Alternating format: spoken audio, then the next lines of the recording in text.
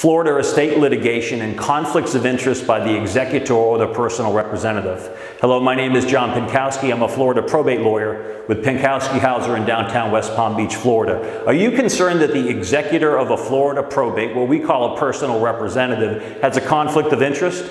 Well, if that personal representative has a conflict of interest with himself or herself, a spouse, a corporation or entity that they have an interest in, it may be voidable. It may be voidable by what probate lawyers call an interested person. For more about that, read the Florida Probate Code section 733.610. It'll tell you all about conflicts of interest and a personal representative in Florida. My name is John P.L.L.C. and this concludes my remarks about this Florida probate topic.